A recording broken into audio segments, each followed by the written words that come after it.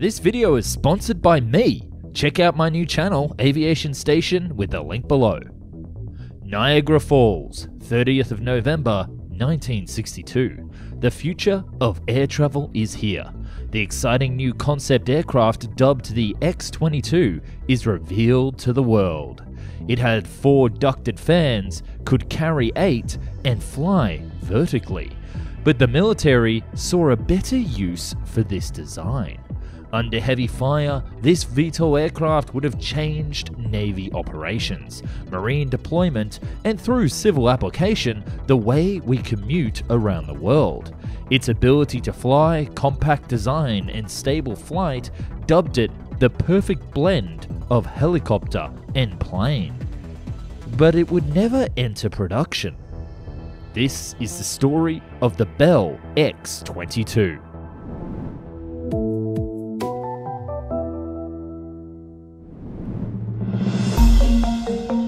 In the early 60s, there were several studies in creating the first mass-produced VTOL aircraft, a plane that could operate like a jet and then at the same time land vertically where needed.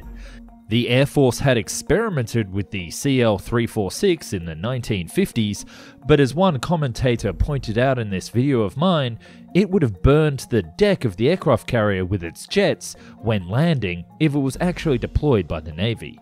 Thus, a true VTOL design would be needed for practical application in all 3 branches of the US military, the Air Force, Navy, and Army.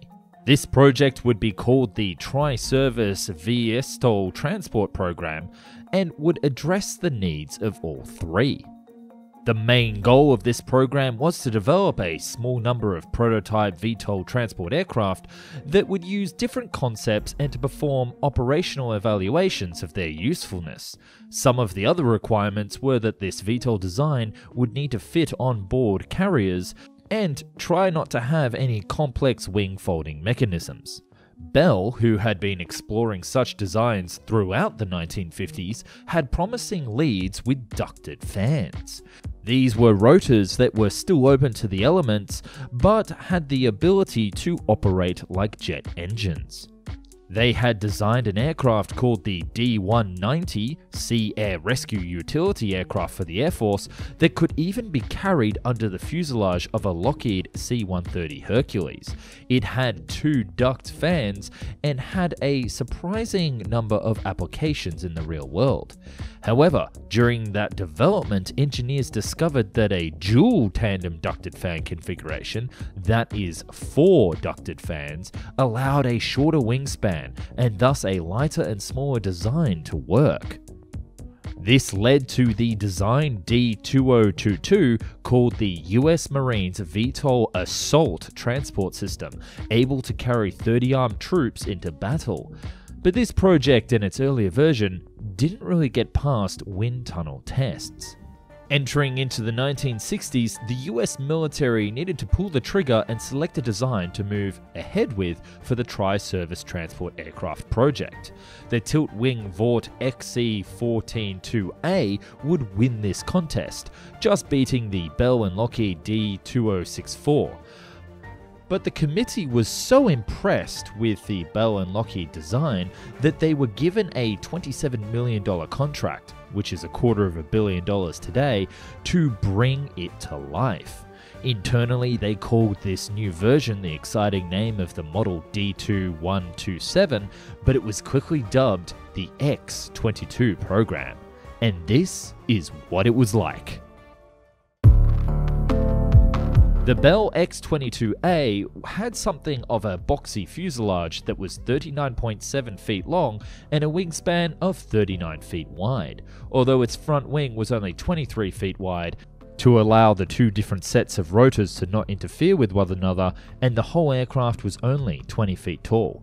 This smaller stature allowed it to fit within hangars and ships without any folding wings, and as it was so small, it only had a maximum takeoff weight of around 8,000 kilograms, or 17,500 pounds, with its 4 GE turboshaft engines providing 1,267 horsepower or 945 kilowatts each. each powering a different propeller that was 7 foot wide or 2.13 meters. These tilted duct fans were the magic of the design. They would be able to rotate completely to allow the aircraft to lift off from the ground vertically and then turn horizontally to allow the plane, if I can call it that, to fly horizontally at some speed. By having 4 fans instead of just 2, there would also be a large pitch trim and control forces, giving the aircraft precise control in hover and transition modes, something that had plagued many VTOL designs before. This plane would also be safe, with each engine powering a different fan, and thus if one got knocked out, the aircraft could still fly, although it'd be quite underpowered. These propellers would be able to take the aircraft up to a top speed of 221 knots, which is 254 miles per hour or 409 kilometers per hour, but it only had a range of 387 nautical miles, which is around 716 kilometers, so hardly the range or speed we commonly discuss on this channel with some of our more ridiculous designs, but compared to the range and speed of a typical helicopter today, say for example the Bell 206 Long Ranger, it's around double the speed and comparatively the same range. It would also have a service ceiling of around 27.8 thousand feet or 8,500 meters, meaning the cabin would require some pressurization to keep the crew and passengers in comfort. Speaking of, its size didn't exactly afford a lot of internal space, so it could only carry a crew of 2 and have 6 passengers on board. But this was only the beginning. Bell actually planned other versions of this aircraft, such as an attack military version. Bell fully intended for this design to be the beginnings of a whole new lineup of military and civil aircraft. We know that there were at least 10 other variants proposed, and while we don't have all the information on all of them, here is the highlight reel. An enlarged development of the X-22 for cargo operations with a rear ramp. A ducted fan large transport aircraft using the same fan configuration for marine deployment. A ducted fan very large transport aircraft known as the Model 2240 for military operations under fire. Armed X-22A proposal with 2 trainable gun pods, an offset underside turret, and a single deployable rocket pod. A United States Air Force Tactical Air Command VTOL aircraft with a wholly new tandem cockpit and bombs that it could drop on enemy positions. And another version with guns but also missile racks. Pew pew! And a special Navy search and rescue version. And lastly, apparently there was also one that could launch torpedoes, giving the Convair submersible seaplane a run for its money.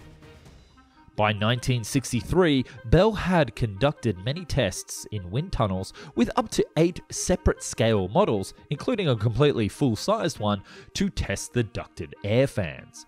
But the main show came by 1966 with the first of 2 X-22A test aircraft rolled out onto the runway. It performed a test flight for 10 minutes and quickly performed 4 vertical takeoffs and landings, as well as a few 180-degree turns. It was hailed as a success, and the team quickly rolled out additional tests to log as many flight hours as possible. Alas, that would not be the case, and after 3.2 hours of flying, the impossible happened. The fuselage broke in half when testing an emergency landing, and the supposedly fail-safe system failed at the same time. It turned out that the hydraulic tubes that carried the oil for the 4 different engines had failed due to excessive vibration. No one was hurt, but it set the program back until the second and last prototype could be brought up to speed. It would be 1 year later when the second prototype took to the sky, and this one would operate for the Tri-Forces for many years as a test aircraft, logging 229 flights or 125 flight hours. It did 3 major tests with the 3 branches of the military, with their pilots and engineers looking over the aircraft. It was praised as the aircraft that was easier to control than a plane, more stable than a helicopter in hover mode, and could very well be the future of air travel as we know it. So if it was so great, why was it never put into production? In 1968, the X-22 was deemed most useful for the US Navy, who then took over the project for further testing. And by further testing, I mean a good, solid 15 years of tests.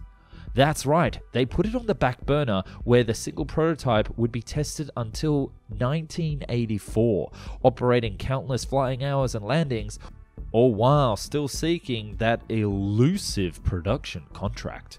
In the autumn of 1984, the program was finally cancelled as interest in VTOL technology had faded and the testing team disbanded. The engineers sought more funding, if anything, to keep the program alive, but all they could get was a few training operations for Navy test pilot schools. The Navy then tried to hand over the prototype to the Navy Aviation Museum in Pensacola, Florida, but the museum never had any desire to display this unique aircraft that were not actually used by the US Navy. So with no other choices, the Navy made moves to actually scrap the prototype design.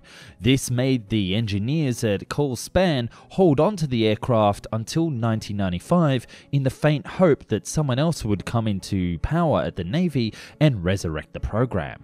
Unfortunately, that never happened, and finally it was moved to Niagara Aerospace Museum, where it was still there today. A unique aircraft from a unique part of history at rest at last. So why was it never turned into an actual production aircraft?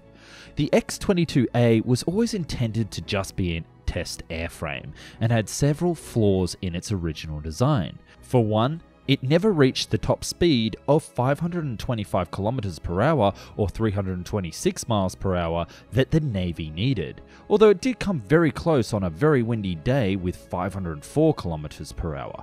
In addition, the range and lifting capacity of the aircraft seemed weak, and the Navy really couldn't find a role for the aircraft, especially that this prototype would actually require a second design when it would move into actual production. Also, it was rumored that the Navy never really liked the design in the first place, preferring their competing Douglas model that never reached the prototype stage. Perhaps there is a hint here that the powers that be simply decided to park this concept aircraft that landed on their plate. Politics. Another issue with the design was the noise. For a jet engine producing constant level of thrust, it gets louder the smaller the diameter of the propeller gets. For a helicopter with a vast blade spinning around it, it makes a pretty low whooping noise, whilst the small ducted fan on the X-22 would have made a loud roar. In fact, from the time, people near the airport reportedly were bothered by the loud noise of this test aircraft. Any actual production model would actually need to be upgraded with a more stealth design, or the aircraft would not be suitable for combat roles. The enemy would hear it coming. Whilst I call them flaws, you have to keep in mind these were just problems that needed to be tested and figured out, something that the prototype was designed to do. So therefore, it would have been an additional production model that would have actually been the version that the US military would use. With more funding and research required to make the X-22 work, the US military decided it had gone far enough, and that its learnings could be used for a totally radical new design, one that would slowly evolve into the V-22 that we have today, that switched from ducted fans to tilting rotors. But Bell never really gave up on the idea. The idea of an aircraft with 4 ducted fans never really left the back of the firm's mind, and we can see that today with Bell's Nexus Air Taxi design. This electrical powered aircraft has 6 ducted fans and seems a strong contender for the flying car concept. Although the design of the fan seems to show that the airflow would go from the front ducts into the rear ducts and then create a whole bunch of turbulence whilst in flight. Although Bell should hurry, as it turns out that both American Airlines and Virgin Atlantic have both bought the new Vertical Aerospace VAX-4, a flying aircraft that is designed to help commuters fly around cities. So we very well might see them ramp up their designs to stay competitive and bring this concept to market as quickly as possible. And speaking of competitive, if you like this video, then I suggest you check out the story of the first American VTOL aircraft, the CL-346, on this very channel. Or for more helicopter adventurers, I have a long video on my channel about the rise of the rich and luxurious helicopters of Brazil that you can watch right here.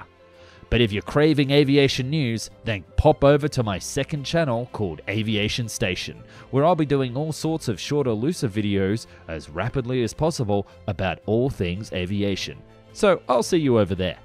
Special thanks today as always to Scott from Aerospace Projects Review, who dug up some old photos of the different designs. You should go check out his website for exciting photos and other content about crazy other different concept aircraft that were never built, especially the different versions of the SR-71 that he's now just published as a really great book. Lastly, I'd like to say a very special thank you to my Patreons who have been on this journey with me for almost a year now. Many thanks guys, and I couldn't have done it without you. If you'd like to become a Patreon and see videos early and chat with me and suggest topics for me to make on my videos, then come over and jump onto Patreon. Thank you so much for watching.